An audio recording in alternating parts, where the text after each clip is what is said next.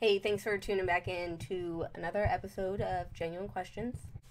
So, the main topic that I do want to talk about in this video is the Trump civil rape, defamation, sexual battery trial and the verdict that came out last week. But before we get into that, I have had a few people, like in the past week, ask me if I'm left wing or right wing. It's an interesting question for me. I think most people who talk to me or watch this channel would peg me as right wing and be hard to disagree with them about that. But I do consider myself to be pretty in the middle or open minded, at least on each individual issue. Because there are some things about the left that I do like and agree with on like policies and goals. I just don't necessarily agree that the Democratic Party is the vessel to achieve those goals, if that makes sense. But I would be cool with like a universal health care or something like that if we weren't raising our taxes in order to pay for it. If maybe we could re-budget and rework the system that we already have and not, I don't know, pay for billions of dollars for the Ukrainian war or all the other bullshit that we do pay for all the time. If we could repurpose some of our tax dollars, I think that I would be more open to hearing the arguments as opposed to being told that I'm a bad, selfish person for not wanting my taxes increased and not wanting to give more money and more power and more control to a system that I think the vast majority of people agree needs reform. Before I start talking about the Trump trial, I do want to just cover like a couple of annoying conversations that I've had with people on the internet. I haven't put as much prep work into this video where I have like the screenshots of what was actually said. But I'm just going to kind of summarize them for you quickly. You can take my word for it that I'm not making up what these responses, the sentiment of it was. If you participate in online discussion, I'm sure you'll know what I'm talking about. And the first of these topics is this accusation that Republicans, conservatives, whatever, are engaging in book burning because we're not cool with having things that aren't age appropriate, sexually explicit material available for minors to check out of a public school library. Sort of a weird leap to make because the book on the post in question, for lack of a better term, it was a cartoon for like how to give a blowjob, like illustrated for kids. So the lady's like, well, this is obviously not okay, but there's also a situation where at my school district there was supposed to be a field trip to the Edgar Allan Poe Museum, and some mom was offended by it because his material was too dark, so we had to cancel the entire field trip, and that's what this type of book burning and censorship leads to. So I had, or I guess I didn't have to, but chose to explain to this woman that there is a big difference between book burning and putting some content restrictions on what's available in the public library. Now, first of all, regarding her example about the Edgar Allan Poe field trip, which doesn't really have anything to do with the BJ cartoon that was available to like middle schoolers, that you can go to the school board and you can make your own argument, a better argument for why that field trip should be included and why Edgar Allan Poe's books should be studied in school. And if you're more persuasive, then people will agree with you, and then that's what the policy will be, And you could even maybe have the compromise or come to the conclusion that for the parents who aren't comfortable with Edgar Allan Poe for whatever reason, they could sign a waiver and get their kid assigned to an alternate assignment for the day. That seems to make sense and sort of be a fair solution to the totally unrelated example that you brought up. So participate in a democracy and go make a better argument than these people if you don't like what they're doing. But that's not, again, the same as book burning, where you are now making these books publicly unavailable to the public. If you want your kid to go read Edgar Allan Poe and it's not taught in schools, there's nothing to stop you from going to the library or going to buy it in a bookstore where you can check it out for them. And you can expose your child to the content that you're comfortable with them viewing. You don't need to rely on the public school system to teach your kids every single thing that you think is important and is reflective of your values and what you want them to know. Take some initiative to go find those materials on your own. The book burning is when you make it so people don't have the ability to go out and find those materials on their own. Haven't looked into it in a while, but I think they did something sort of, or at least attempted to do that with the Matt Walsh's book about like Johnny the Walrus, where they got it removed from online retailers. So even if you wanted your kid to be able to, or you wanted to be able to purchase that book for your kid to be able to read, you're not allowed because other people are uncomfortable with it. That would be a better example of book burning or attempted book burning, as opposed to just saying like, hey, we're not going to have the How to Give a BJ for Dummies cartoon BJ book in the middle school library.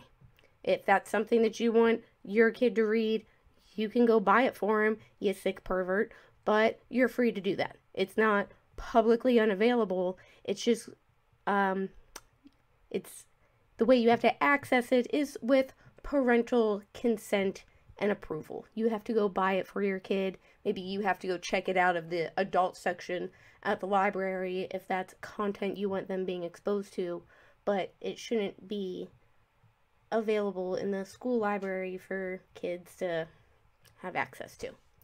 I think that's a weird left-wing position that they have, and I'm certainly glad that I have not boxed myself into the corner where I have to be the one defending why it's okay to have How to Give BJ books available to kids. Gross. The other big thing that the liberals were yelling at me about the past couple weeks is the phrase whataboutism. And I don't know if you're familiar with a whataboutism, but it's when somebody brings up a point or a criticism and then you reflect or come back with, well, what about this? Generally, it's then the liberals that will scream, that's a whataboutism, that's irrelevant, I don't have to answer that, you can't answer the question without just bringing up other stuff about other people.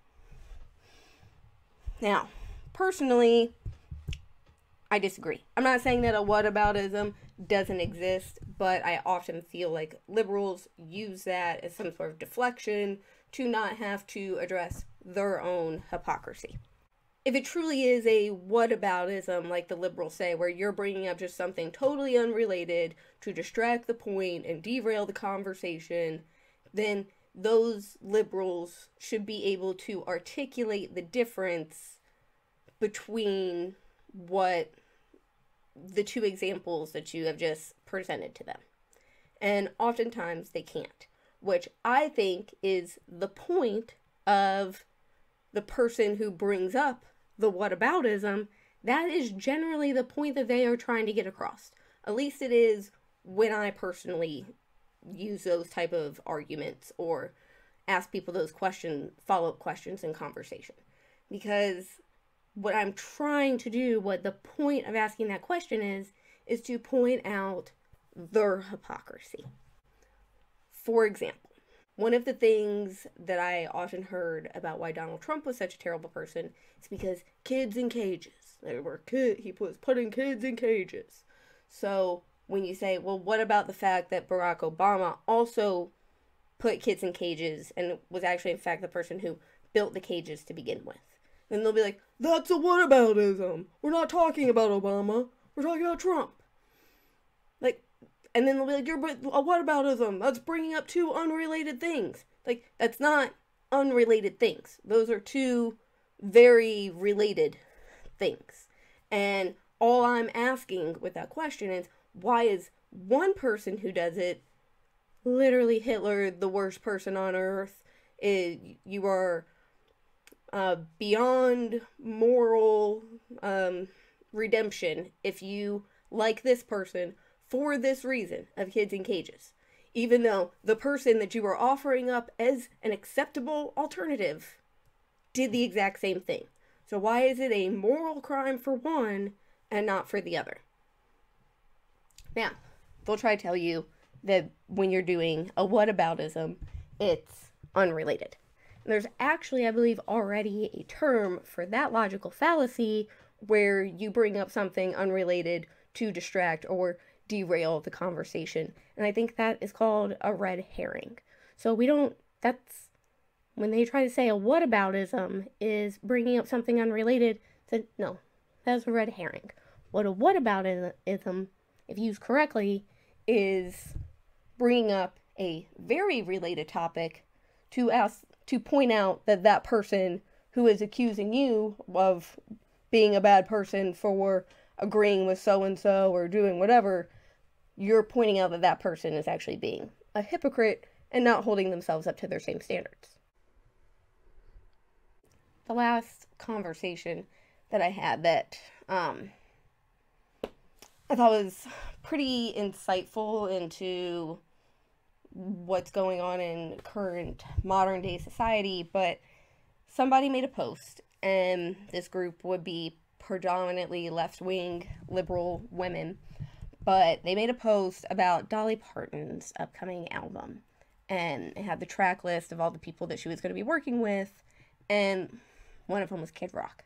So one of these ladies posted this with the thought added on that she was so disappointed in Dolly Parton for working with Kid Rock. So then I just I was in the mood and went on to comment about how it is now not even a crime, or we're not even trying to ostracize people that we disagree with from society, but now we're at the point in the propaganda where we're also trying to ostracize people who associate with people that we disagree with. And obviously these women did not take kindly to the point that I was trying to illustrate, and I got several variations of, it's not only the government can violate your right to free speech, so if the public doesn't like you and they choose to ostracize you, then that's just the consequences of your actions. Which, I understand the difference, but to deny that there is an element of social pressure, peer pressure, that want to fit in, and when you do that, you are sort of taking the dirty work away from the government, that if you're willing to exact this societal pressure on people to conform with your political opinions, there is an element to the public being able to silence people, because they're going to say, well, I'm not going to speak out because I don't want to get ostracized. I saw what happened to so-and-so when they said something. So you're putting out that message to people by doing that. And yes, it's not a technical government violation of your First Amendment right, but you have to acknowledge that when you are participating in that behavior, you are also participating in the suppression of public discourse and people's free speech. And you are de facto silencing them by sending this message out to society that if you don't have to say those things that we don't like, but if you work with somebody, if you don't denounce the people that we don't like, then you're a shame on society as well. thought that was very interesting because, yes, this is a very small corner of the world, this Facebook group, where pretty much besides me, most of these women all agree with each other about everything. So it's not really influencing society by them personally being disappointed in Dolly Parton.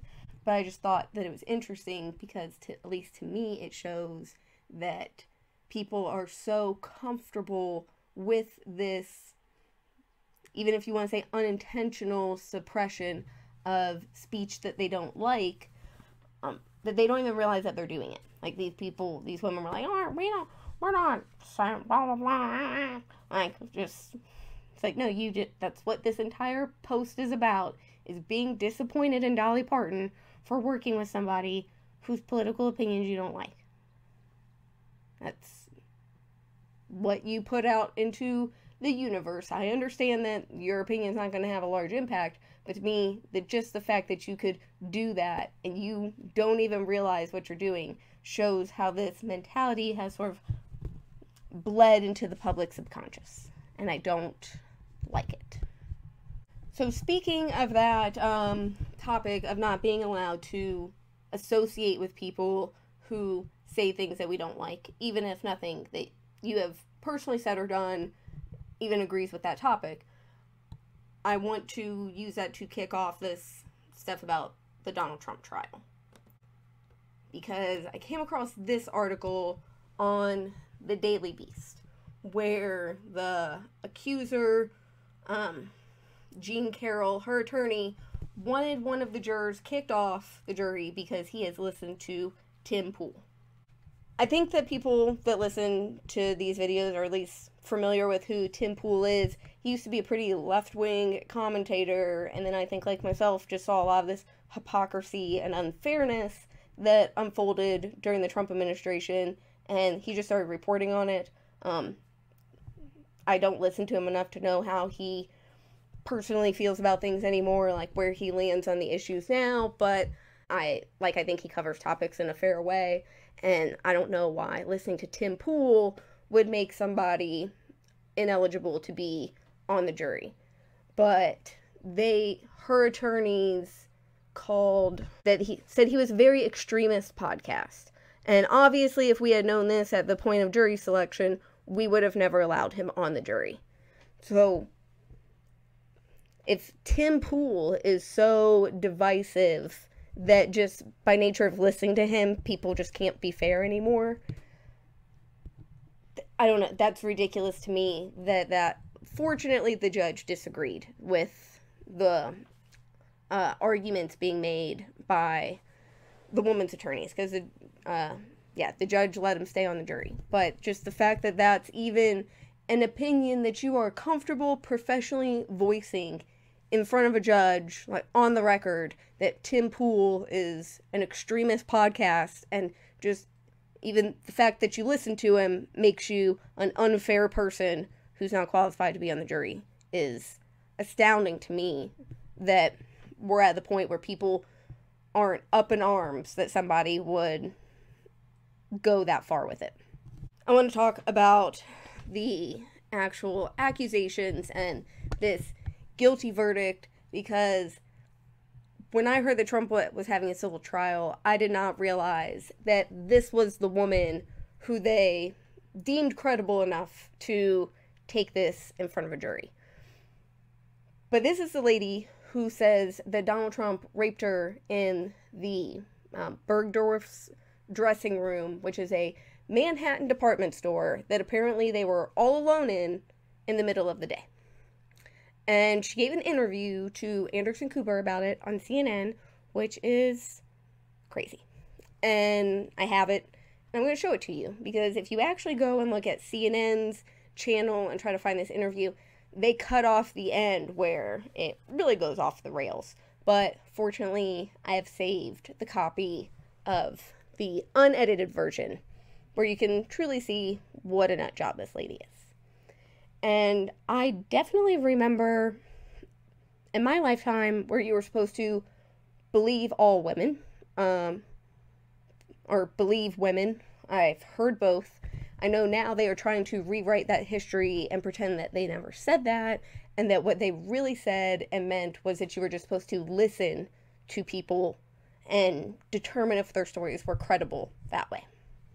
So, again, I definitely do not remember that being the catchphrase at the time, but I'll roll with it, and we'll just listen to what this woman says, see if she's credible, and judge for ourselves. Because I do think that is the right way to do it, that you should judge every situation on its individual merits, and I cannot believe that anybody is taking this woman seriously.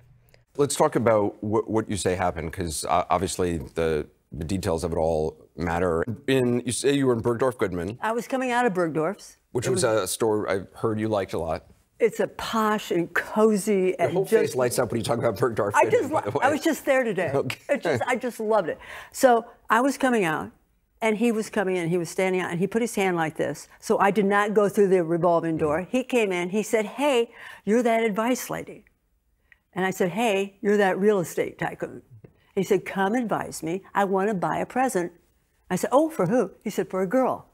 So I was enchanted. It was such a great moment. So how about the handbags? Oh, no, he doesn't want a handbag. Well, how about a hat? So he strolls to that. And had you met him prior to that? Just once, briefly. There's a picture. That's where the photo of with my ex-husband and he with his ex-wife. A very nice. It's a very nice. Which, by the way, he had said he's never even met you previously. Obviously, the picture which we have, tells a different story. So I just want to pause there to say that that's bullshit. To be like, oh, he obviously lied about knowing who you are because we found this picture of you where you got to like meet him at a gala or some sort of celebrity event and got your picture taken shaking his hand. That's not, I don't think that that's some smoking gun to show that Trump knows exactly who she is. Sure, there's a lot of people he shakes hands with and meets in passing like that. That's not the slam dunk piece of evidence that Anderson Cooper is trying to imply there. We went to the hats, and he immediately grabbed a fur hat, of course. And I said, "Oh, you can't put a dead animal on your head." And then I found out later, of course, all of his women wear those fur hats. Ivanka, you've seen pictures? They all wear. Okay, so. He asked, I said, "How old is the young lady?" And he said, "How old are you?" And I said, 52. And he said, "You're so old." He said that? Of course. He said, "You're so old." And shortly after that, he said, "I know, lingerie." Or he could have said underwear. And so we went up the escalator. We went to the lingerie department. It was empty. There was nobody there. There was nobody on the whole floor, frankly. I think you go through bathing suits and cruisewear, and the store was not popular at the time. Nobody was there on the counter. That's going to sound strange to people that nobody was in the... Because Bergdorf's is the greatest store on the earth. They take care of whatever you want, they're there. If you're thirsty, they'll bring you water, they'll get you whatever, they'll call all over the country to get whatever you want. That's another thing that she says right there that just doesn't make sense. Because to Anderson Cooper's point and common sense, that makes it seems impossible that in the middle of a Manhattan department store, they are the only two people there. There's not an employee around, there's not another customer, not a security guard, nothing. And when he asks her about that, she explains it away by saying, because they're the best store ever and like their staff's always going to take care of you and bring you water if you're thirsty. To me, that paints the picture that you have like a personal shopper who's up your ass from the moment that you walk into that store. I've heard of department store workers especially back like in the 90s and stuff, getting paid commission. So I would imagine if Donald Trump was there shopping for anything but like lingerie, maybe somebody that worked there who was going to get a commission based off of what they were going to sell him would be swarming around trying to offer a drink, trying to help these people with their shopping, because apparently she was a Vice Lady celebrity too, even though I have absolutely no idea what she's talking about there. So her explanation for that obvious hole in her story doesn't do anything to clear it up or make it make sense. If anything, it makes it less plausible that she's telling the truth, because if they're taking care of you, your every want, every need, they actually have to talk to you and interact with you to find out what your wants and needs are. It was a moment in time, nobody was there. Plus, a dressing room door was open, which is very unusual because usually they're locked, and the attendant comes and locks it, escorts you in, etc. Okay, so on the so he said lingerie because he said he wanted you to help him pick out some lingerie. Well, it can't, because he was not having it with the hats. Okay. The hats were, okay. So then we went up. He was going to get some lingerie. And I am just like, oh, well, I can dine out forever on this story. We're going to go get lingerie. You say you go up to the lingerie department and no one is around. And there are 2 or 3 boxes on the counter. The fancy, remember the old-fashioned lingerie boxes, and a filmy see-through bodysuit in lilac gray. And he snatches it up and he says, go try this on. I said, you try it on. He said, no, it looks like it fits you. I said, it goes with your eyes. He said, no, go put this on. And Anderson. So at this point, you're saying it's a friendly joshing. I used to be a writer at Saturday Night Live. I see an entire sketch of making Donald Trump put this filmy thing over his pants. That is what I'm thinking. I am not thinking, I think it's, I was laughing as I said it. He said, well, you know, he went like this, and I walked in stupidly. So for you, this was kind of a New York moment. Like one of those best just like the best New York. Donald Trump is going to put on a filmy bodysuit. It's like, oh, I couldn't. So let's go in the dressing room. I thought, yeah, I'm going to make him put pants on. Walked in, and the minute I was in there, he shut the door and pushed me up against the wall and bang, banged my head on the wall and kissed me. It was so shocking. I couldn't. Of course, I started laughing again because... You started laughing? Of course. Why? Why, of course? Because it was a way of... If it was at all erotic in his part, it would... If a man is laughed at, it usually will make him... and he put his shoulder against me to hold me against the wall. And at that point, I realized that I was in a very difficult situation. Did he say anything? No. No. It was just like, we're going to do this thing. We're just so hot for each other. Why would I even try to think what he was thinking? Anyway, so he pushed me, he pushed me, held me with his shoulder, and I was wearing a coat dress and tights, and he pulled down the tights. And so that's he pulled it with both hands, with one hand? One. And that was when it turned serious. I realized that this was a fight. And even though I can talk about it now and put words to it, at the time the adrenaline is pouring through me, and all I want to do is right. How would you describe? What were you? You said you were obviously surprised, fighting. Right. Were you scared? Were you angry? I was too panicked to be scared. Too panicked to be scared. Okay. You said adrenaline was pumping. I assume it was, because I got strong enough. He's 6'3", apparently. I've looked it up. I was about 6'1" in the massive heels I was wearing. And so we were almost even in height. And down go the tights. And it was against my will. And it hurt. And it was a fight. And this is not a question I would normally ask, and if you don't want to answer, I totally understand. But given the prior accusations, which have all been of forms of assault or harassment, you're saying there was actual penetration? Yes. Did you... Part of what I looked up, trying to figure out, like, the details of Trump's guilty verdict, or I guess since it was a civil case, like, liable for sexual battery and defamation. I have a whole list of genuine questions that I want to talk about at the end of this video, but I want to pause it right here and discuss one of them. Because according to what I read, that there were three women. I don't know if that means three including this nut job right here, or if we have her and then 3 additional women. I think it's 2 additional women, though, actually. I don't have the particular notes for that. But they were allowed to come in and testify to their accusations about Donald Trump. And both of their accusations didn't come out until also after Trump was a political candidate. So it's not like this establishes this long-running history of these allegations that went nowhere. People heard about the allegations for the first time, not when he was a star of The Apprentice, not when he was this huge famous figure on television. It didn't have a problem with it then. They only decided to come forward when he was president.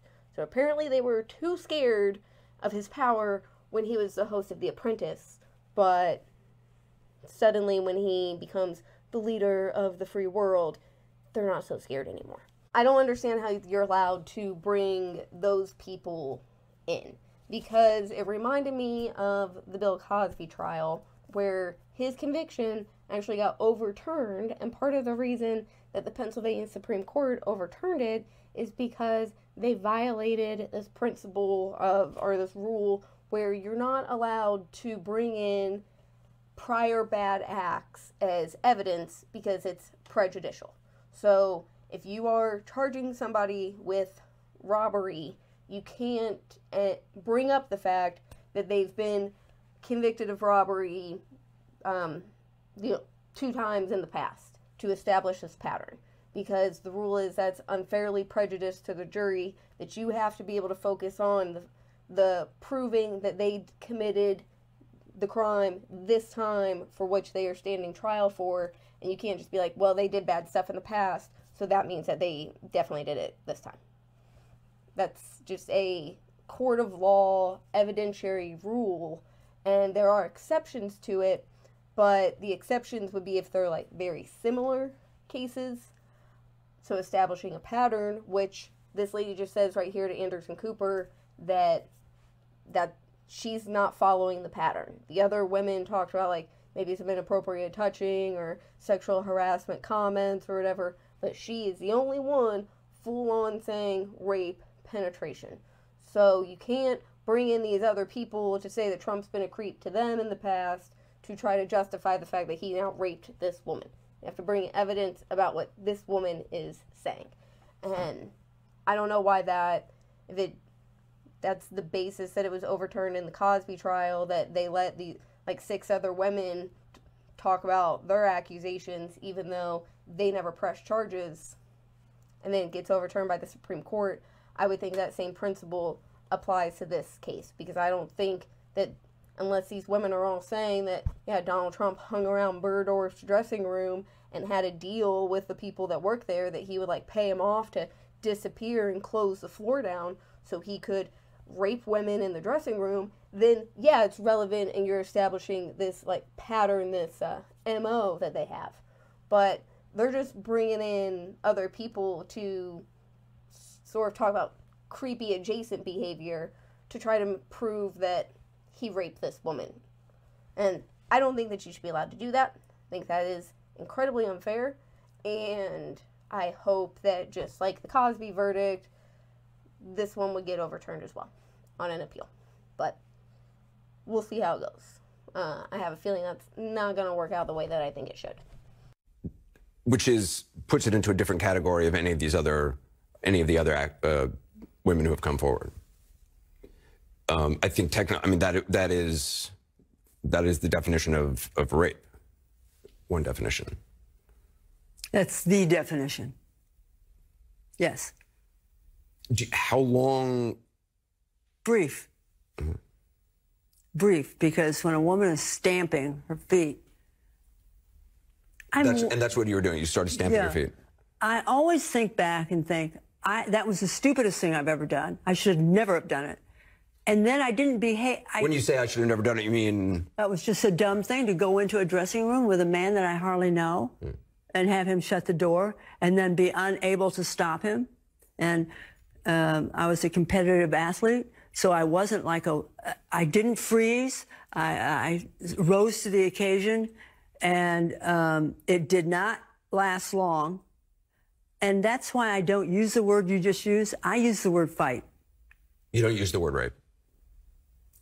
Sexual violence is in every country, in every strata of society, and I just feel that so many women are undergoing sexual violence. Mine was short. I got out. I'm happy now. I'm moving on. And I think of all the women who are enduring constant sexual violence. So this one instant, this one, 3 minutes in this little dressing room, I just say it's the fight. That way I'm not the victim. What I would be curious to hear her answer some questions about, and to my knowledge, this didn't come up in the trial. If anybody has access to this bit of testimony where she addresses this, please send it to me. I'm deathly curious. But how did this rape end? Because she said it's like 3 minutes long. There's nobody around. Did somebody come to help her? Did just the fact that she stamped her feet make him stop? Because she doesn't ever, to my knowledge, explain how this interaction ended. And I think that's kind of a key important point of the story. Because she says that she laughed at him, like he kind of came in with the attitude like, oh, we have to have each other now, we're so hot for each other. And she laughed at him to try to deter him, and then that's what threw him into the violent rage. So if that's like what gets him hard and going is that she's fighting and he's in this violent rage, I don't understand really like how her stamping her feet is then he suddenly decided to back off. Is it like she was stamping her feet and then that's when he realized like, oh, she doesn't want this and he backed off? Because then that doesn't jive with her earlier part in the story where he launched into this violent attack once she laughed at him. If he was willing to back off once he realized she didn't want it, then why did he attack her in the first place? And if he wasn't willing to back off once she realized why she didn't want it, that she didn't want it, then how did this altercation end? Right? I'm not the victim. You don't feel like a victim? I was not thrown on the ground and ravished. Which, the word rape carries so many sexual connotations. This was not sexual.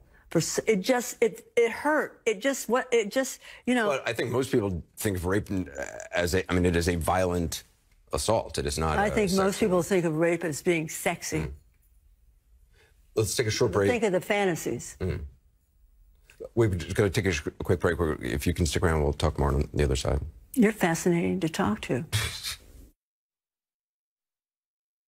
So yeah, that's the part of the interview that CNN cuts out, is there the end when she talks about how rape is sexy and, you know, think of the fantasies. And I just love Anderson Cooper's like, and we'll go to commercial break now. Like, ooh, he knew it was over as soon as she said that. So I thought after she said all of that, that they buried her in the, trash dump with Blasey Ford and all the other people that they reject the second that they're not politically convenient for them to have the spotlight on anymore. So I was quite surprised when I found out that it was her allegations that are the ones they took in front of the judge. But the other thing that I just don't understand, and this I guess isn't so much about like Trump, but more the legal system. So if there's anybody that knows the answer to this question, I don't understand it. But one of the things, so Trump was found not liable for raping her, but was found liable for like sexual battery, which I looked up that, and that basically means like unwanted physical contact, touching, but stopping short of penetration, which would be rape. And then he was also found guilty of defamation or liable for defamation for saying that this woman made up her allegations. Now, as you just heard in that interview, she's very clear on the fact that there was penetration, that she was raped. If she writes in her book that he raped her, and Trump says, no, I didn't, you're a liar, and then the civil jury says that he didn't rape her, I don't understand how they can find him then guilty of defamation. Because she said they raped her. He said, no, I didn't. How did he defame her by saying that she's a liar if he didn't do what she said? Doesn't make sense to me. So are people not allowed to respond when somebody makes an allegation about them that they don't think is true? You're not allowed to say, no, that didn't happen, because the civil jury also didn't find that it happened either. So it's not like there's this overwhelming amount of proof and he was calling her a liar. The jury didn't even find that it happened. So how legally could he be responsible for defaming her for denying the allegations? That and the fact that their entire case against him is these two other women that also said he was a creep, and then they played the bits of the Access Hollywood tape where, again, that has nothing to do with what she is accusing him of. If you listen to the Access Hollywood tape, he is talking about taking advantage of gold diggers, and he does talk about making a move on a married woman, but he even says that when she is like, he backs off. There's nothing in that tape that he is talking about raping people. He's talking about people who will let you take advantage of them sometimes because you're a celebrity and they think that there's something that they might get out of it. And then he's also talking about a time where he hit on a married woman and she rejected him. And then he doesn't go on to brag about raping her afterwards. It seems like he accepts the rejection and is making fun of himself and everything about it with his friends over at Access Hollywood.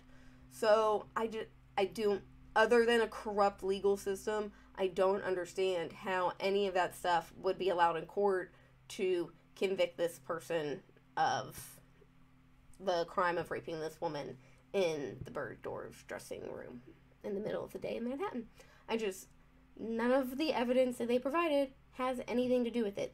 They just basically had a trial where they talked about all the individual times, independent of each other, that people have accused Donald Trump of being a creep, and then want you to draw the conclusion that because of all this other stuff that we've said, that must mean that this woman's telling the truth too. Even though there's no evidence to suggest that she is. She can't even remember what year it happened in, which is very convenient for her, because then Donald Trump can never provide an alibi, because if he's like, well, I wasn't even in Manhattan on that day, here's my flight records or whatever to show that I was doing whatever, and then she'd be like, well, I was obviously wrong about the day then. So how you can go forward with this, and how people who don't like Donald Trump feel good about this and think like, yeah, we finally got him, like justice has been served. I don't care about like being that. To me, this transcends how you feel about left-wing versus right-wing policy issues and healthcare and all of that. This is a scary huge thing with this hypocrisy in our criminal justice system. And obviously the people that are running it are very corrupt people who I don't think we can trust to do any of the other things that they are pretending that they're going to do for the people, because they're these caring, like, hardworking politicians. So I think in order to get to the point where we can change some of those policies to maybe make things better and more fair for everybody, we need to get rid of the cancer in government, which is the people running it, who are very corrupt. So we need to quit voting for the establishment and the people that have been in office for 60 years and trust those people to dismantle the system that they've been working to create this whole entire time. And I don't get how people don't see the hypocrisy, how they are not scared at the weaponization of the justice system, because, again, to me, that's just a little more important when we're dealing with people who have the ability to falsely accuse and fine or lock up people who stand in the way of whatever their agenda is. I can't really get to caring that much about what the agenda is because I see how they enforce it, and the ends don't justify the means.